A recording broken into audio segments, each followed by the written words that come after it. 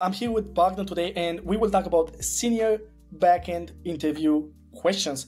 We're gonna jump right in. These are senior level questions that can appear also on mid-level and junior level interview, but you will see how Bogdan will try to answer them as a senior engineer would do. We will start with the first question. Bogdan, what makes an API restful, and what is an example of a non-restful API? Okay, so what makes an API restful? Probably the most important thing is the way you define your API endpoints. And in the REST architecture style, you always want to do it around resources. That means pretty much every URL should be the plural verb of that resource. So if you have an API, let's say around payments, it should be payments. And if you go ahead and start adding things like get payments or delete payments in your URL, that's when you are moving away from RESTful and going into more of a random endpoint definition. So you always want to stick to resources and then use HTTP verbs to actually define the actions. So when you make a post to payment, it's when you actually create a payment. Okay, and following up on that, what are some advantages, if you can think of top of your head, of making an API RESTful versus just a non-RESTful API? So probably the main advantage is just because it's a standard, it's super easy to consume and super predictable for people that use that API to see how they should request it. And that's one of the most important things, standardization. So pretty much everybody can consume that. They know what the shape will be of the request and the response, and it gives you all the advantages of standardization. If you don't follow the standards, you'll have to just explain a lot and document a lot your API because it just looks like something they've never seen before. Cool. Then Bogdan, nice. Number two, this is also a question that has to do with APIs, but a bit more specific. So can you explain what content negotiation is? And can you give me an example of content negotiation? Sure. So content negotiation, it's an HTTP mechanism. And basically it allows the client to specify which shape of a resource they want. So just to give an example, whenever you want to get a CSS file, for example, you could get a plain CSS file as a client, or you could specify with an accept header that you are willing to accept also a gzip version of that file. And so then the server can decide if they have a compressed version of that to send a compressed one and to let you know in the headers that version is actually compressed. And they do that with the accept encoding, probably with a content encoding header. And so okay, I need to decompress this. And this allows you to have, for example, HTTP compression in HTTP. So content negotiation does that. Now, back in the days, I know people also used it for translations of the web pages, because back in the days you just had an index HTML page that was in German, let's say, and one in English and one in French, and there were just different files. And depending on the language of the browser, they would send you the language in the header, and you'd send them a different HTML file. That's back 20 years ago, probably. So that would be content negotiation. You basically get the same resource, but you can specify what format of that same resource. And you mentioned one of the advantages of content negotiation is compression. Can you tell me more about that? What do you mean by compression? And knowing the type of compression I need, how does this translate to an advantage for the backend engineer? Well, basically the fact you can use compression means you can have a lot more performance, because it's usually cheaper to compress something, which would reduce, if you're using gzip, it probably reduce the size by 70%. Send that over the network and decompress it. It's much faster than sending the original asset. So it's pretty much the standard, and most browsers, whenever they make a request to a CSS resource, they will add this header of I accept a gzipped or a broadly compressed version of this asset, and it helps you with scalability by decreasing the throughput, increasing performance in general. Cool. Now on to something different. We will talk about databases, and this is a pretty standard question. What is the difference between SQL and no SQL databases? Probably the most important one is that in SQL databases, you store tabular data. That looks a bit like Excel, let's say. Whereas in NoSQL, you can store documents, you can store graphs, but there's not so many relationships between the data. You can think of NoSQL as a drawer where you can just throw everything. SQL would be like well classified and well defined set of drawers where only certain things fit. That's why SQL database usually have a schema, and the schema is really opinionated on how the data should look like, and you really need to conform to that schema when you put data in, whereas in NoSQL you just throw mostly whatever you want there. Yeah, so let's imagine this scenario. You are a backend engineer. Your product manager is thinking together with a business team to launch a new service, and you need a database, and this service, it's about let's say storing a certain category of products. Okay, just imagine this.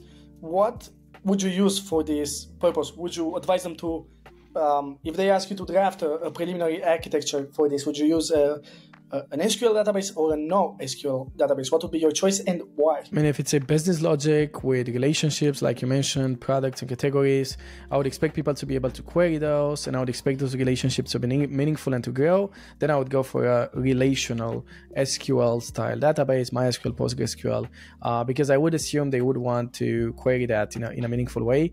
It can be done with MongoDB nowadays too by using an ORM, but it's just going to be much easier down the road if you keep adding and evolving those relationships. If you already have an SQL database, I would go for SQL as a general rule. When would you use a no SQL database then? I'd probably go for a no SQL database where you're building like an analytics service where you just send logs, and this you're logging events. Let's say somebody clicked on a button or evoked something. You don't really, they're not so related. Of course, you will query them at some point, but they're kind of independent events. And there is no need for a schema because sometimes maybe you send extra information in those events. So if you look at any log storage, it's usually a NoSQL document database, for example. That would be a use case where I use NoSQL. Nice, Backend. Now, there's one thing that came up in the last few years, and that is GraphQL, right? Data layer technology. So my question for you is, have you used GraphQL before? And can you tell me the differences between GraphQL and REST? And when would you use GraphQL? What's the use case for GraphQL versus REST, in your opinion? Sure, yeah. I've been using GraphQL in the last 5 years. And I guess the main difference with REST is that in GraphQL, what you offer to our consumers, it's a data layer that they can query as they want. And so all of a sudden, the front end can decide how much data to query. Whereas in REST, you have a very well-defined schema of the API around resources. And it happens many times that front-end developers either had to overfetch or underfetch. That means they need to create a certain view and they wanted, let's say, a list of products. They just want to display the title and the price of the product, but they get the full product because that's how the product endpoint is defined. The other thing is, imagine they would need the product and also different variations of the product. They will need to make an extra request. And that's what we call underfetching, the fact that one endpoint wouldn't give you enough data. So you either get too much or too little. Whereas in GraphQL, the backend offers this data layer that you can write a query against. And that query, it really gives you pretty much everything you need in your view. And so there's many advantages here, but the most important one is that you reduce the need of round trips to the server and you get everything in one request. Sure. Now, I really liked what you said with the advantages and the flexibility that GraphQL gives you to avoid underfetching or overfetching. But what would be, I'm sure like any technology, this thing has its disadvantages as well. So can you name a few of the disadvantages that GraphQL implies? So I guess the first one that comes to mind is caching. It's just much harder to cache the results of a GraphQL query than it is to cache a simple REST endpoint. There's also the complexity. Why? Why is it easier to cache a REST answer than a GraphQL one? Because at the REST level, you have this specific resource and it's extremely easy to know if the resource is still fresh or to invalidate the cache. Whereas in GraphQL, you have this nested query. And so you need to think, okay, I need to cache at field level. And all of a sudden, it just becomes a lot harder. Of course, there's tooling around it and you can maybe work around it, but even debugging where caching happen, because we have a query again, and you could cache at any level in that query, it's just a lot more complex than you would in a simple REST API. And complexity, it's one of the problems with GraphQL. It's a lot more complex to define your schema and write resolvers to resolve the data behind that schema in the backend. So that's another thing that might be a bit of a disadvantage. Error handling, we have good solutions right now, but it used to be the problem in the beginning. And then when it comes to authentication, pretty much the same. Because people can run queries against our data layer, they might have different privileges at different levels. So maybe someone starts requesting, they make a full query, but imagine part of that query they're not authorized to see. You need to do kind of a field level authorization or authentication, which is just, it can be done, but it's more complex than protecting a REST endpoint. So you're basically exchanging flexibility in your query with complexity of the backend. Yes, and of course testing it's also a bit harder. You have so many more use cases in GraphQL. Yes, you have more use cases. You need a lot of specialized tooling to deal with this graph structure than you used to have with a REST endpoint where you just send JSON and get JSON back. Now there is one thing in GraphQL that's pretty specific to GraphQL, and that is the N+1 problem. Have you heard about this problem in GraphQL? How would you go about it? Why does it happen, and how would you solve it? Yeah, sure. So yes, we had this problem before, especially in the very beginning. We started the implementation of the GraphQL layer, and basically imagine in our case we had a product, and imagine then the product would fetch let's say descriptions in different languages, and you need the information about the language. For every product, you end up making another resolver query to your database fetching all the languages.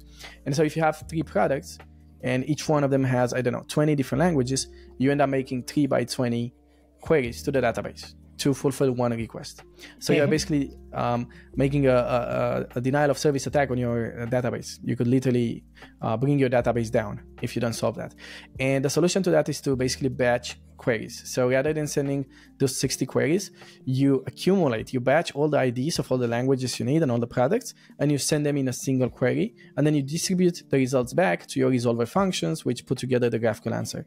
And you can do that with a couple of libraries. We used data loaders in the past, and it did a pretty good job. Awesome. Bogdan, now a pretty standard question for a backend engineer. Could you name 3 solid principles? And I would also love, if you used one of those principles in your backend code, give me some examples of, when they come in handy and why you used them. I think we have S for the separation, single responsibility, the single responsibility principle. Then the L was list code substitution. O stands from open closed. SOLI for interface segregation, and the D for dependency injection. Nice. I did use a lot dependency injection in the past to make code more testable. So rather than depending directly by using an import onto something, you can provide it as an argument at runtime. So you can either build a class and provide that dependency in the constructor of the class, or as a function argument in JavaScript. And what that would allow you to do is that at test time, for example, you could provide a mock implementation of that dependency and in a lot easier way than if you import it directly. So I use that a lot. I think Nest.js implements that by default, and a lot of the backend frameworks like .NET and Java Spring Boot, they use that by default, dependency inversion. Can you tell me another example with another of those principles? I guess one good example would be the MVC pattern, where we split the architecture in layers based on the single responsibility principle. So you have the model, and then you have the view layer, and you have the controller that does the business logic. And that's basically a result of getting, your spaghetti backend code and applying the single responsibility principle. That would be another example. Amazing. Cool. Now on to a bigger and more high-level topic, which is microservices. So can you tell me what microservices are, and what are some advantages and disadvantages? I would say, hey, let's name 3 of each, 3 advantages and 3 disadvantages of microservices. Okay, so to put it simply, microservices is basically when you split a monolith, like you have our own backend service that grew quite a lot, and there's so many different responsibilities, and we decide, hey, let's just separate these 2 things. So they live independently, each with their own database, and they are all, they're completely separated, and they can call each other over the network through their REST or GraphQL APIs. So basically, you take your service-oriented architecture, but you distribute it across the network in single small services, and that allows you to scale them independently, to deploy them independently, to have different teams developing them independently. So it allows you to kind of grow your team, and it's became very, very popular. The one drawback is that, as they say, the number 1 law of distributed system is don't distribute your systems. The fact that we distribute our systems means we will have to care a lot about security when we call other services. All of a sudden we have latency because we're doing this over HTTP, so everything takes longer. It's also much harder to access data over the network, and again, you have all this complexity of deploying, building pipelines, maintaining all those independent services. So it's what they call the microservices tax, where you end up maintaining all these services and paying a huge price. So you really need to be careful that when you split, it actually pays off. Understood. So as a disadvantage, complexity and expensive. to maintain? Yes, you could say security, it's another one. You need to have HTTPS certificates that you rotate all of the services. They need to authenticate with each other and they need to find each other. So all of a sudden you have to solve all these problems. Whereas in the past, you're just making a call to a different module in your code base to get some data from that extra, from that other service. But then looking at those advantages and disadvantages that you mentioned, when would you, as a backend engineer, let's say you are the lead backend engineer, our backend service is growing and growing. When would you recommend a transition towards microservices? Very good question. I would say it depends on how you want to also distribute your team, because we follow the Conway law, which means the system will look as the team building the system. So if the headcount grows and we see there's this like two different feature teams we want to build and they're all concerning different parts of the product, then it makes sense to talk to the team and split the services accordingly. So they can actually, the best would be if they can actually deliver and deploy the services independently. So you are working in parallel, and you don't need to have something that I saw in some of the teams in my past, a stand up with 15 people, a lot of shared knowledge. It's just impossible to work when you're past 12 people. So you need to split because you want to scale your team mostly. The other situation would be if you imagine you're always seeing in our system that there's a certain part of it that gets a lot of traffic, but there are other parts that don't. But because that part gets a lot of traffic, we need to scale it all together. So all of a sudden we're throwing a lot of resources, whereas we could just split those things and scale only the service that needs more traffic. So you save up in your infrastructure. And the third scenario would be if you don't want to have a single point of failure. So because we're operating in a monolith, if someone breaks anything, if your database goes down for any reason, you're just down. Whereas in microservices, it's a bit more, the whole system, it's a bit more reliable. It's a bit more resilient because you can recover from failure, because failure is somehow isolated to one service. In your experience working with monoliths and microservices, were companies doing the switch to microservices too early, or were they rushing? And what would you recommend? Let's say, again, let's go back to the product manager and the executive team is getting around. They are thinking, is it worth it to have a migration scenario here? What have you seen in the past, and what would you recommend to a team looking to migrate? I would say the most common the most common mistake, it's we were splitting too early, and we'd end up creating so many services and no one would end up maintaining them because there's just too many. And so there's this saying that if your team cannot build a modular monolith, they definitely cannot build microservices. So you really want to look at your monolith and make sure that you can separate services inside the monolith and really understand what the problem is before we go in and start throwing at the solution.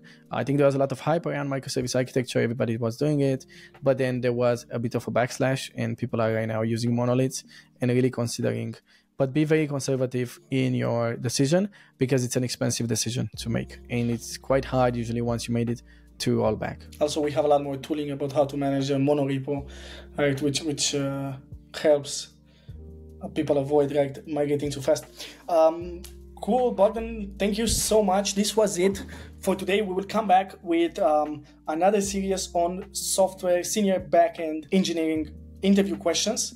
As for you, what I want is, number one, is there any question that you want us to cover in our next video? Drop it in the comments and Bogdan and I will pick it and cover it in a next backend engineering series. And number two, if you're looking for a place to accelerate your engineering career, then check out also the link in comments, our free community. There you will have exclusive access to Bogdan and I, and you can ask us questions directly, and you can also share your insights with a community of like-minded developers that are also interested into growing. As for Bogdan and I, we will see you in the next one.